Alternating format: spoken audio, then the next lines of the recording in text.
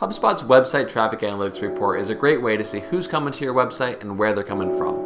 But if you ever wish that you could segment that data, maybe by what country they're visiting from, or if you have multiple websites, which website they're visiting, or maybe which part of your website they're visiting. Well, today we're going to show you exactly how to do that. Welcome to HubSpot Hacks, where we help you get more out of HubSpot.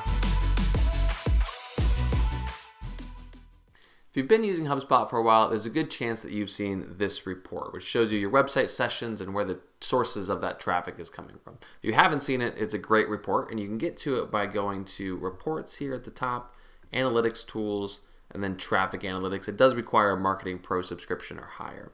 Once you're in here, you can adjust your date ranges and see how many sessions you're having across those date ranges and the sources of each of those sessions, as well as scrolling down to dig in deeper.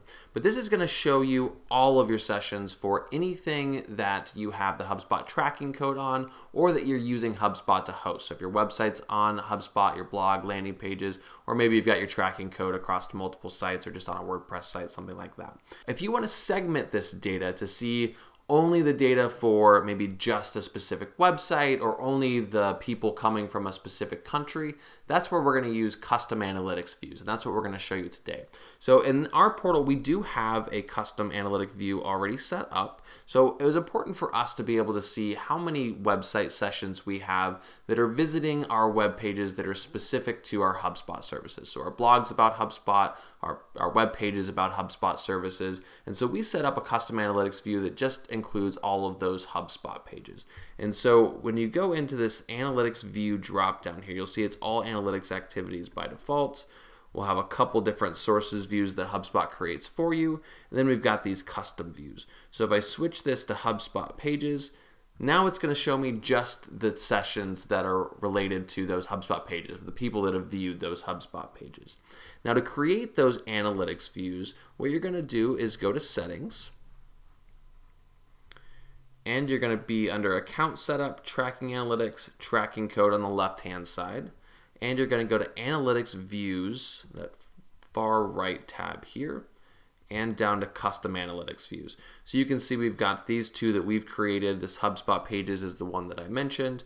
We pop in here and edit. Very simple, just URL path contains HubSpot. Whenever we create a new page related to HubSpot, we make sure we include HubSpot in that path. If you want to create a new one, you'll just hit Add Another View.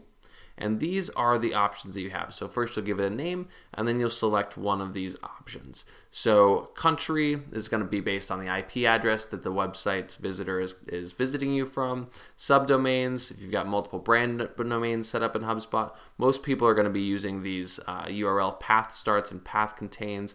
But basically, any segment of any website, as long as you know the URLs, you could set it up with these path contains.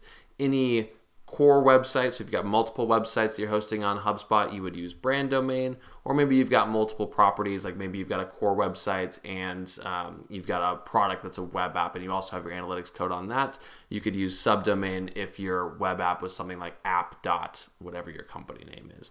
So you'll pick these options, and then based on the option you pick, it will ask for your filter. You'll hit apply filter and you can apply as many as you need.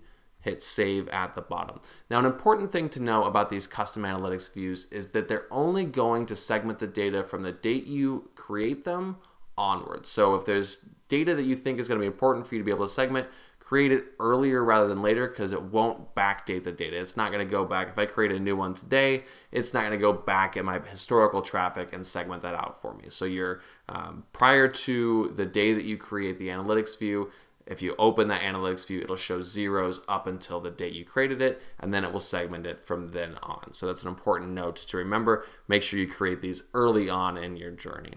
Once you create it, you can go back to that Reports, Analytics Tools, Traffic Analytics, and it will show up in this analytics view dropdown. So kind of hard to find, but pretty easy once you find it. For more HubSpot tips, tricks, and how-tos, make sure you hit that subscribe button and subscribe to our HubSpot Hacks newsletter in the description below, and we'll see you next time.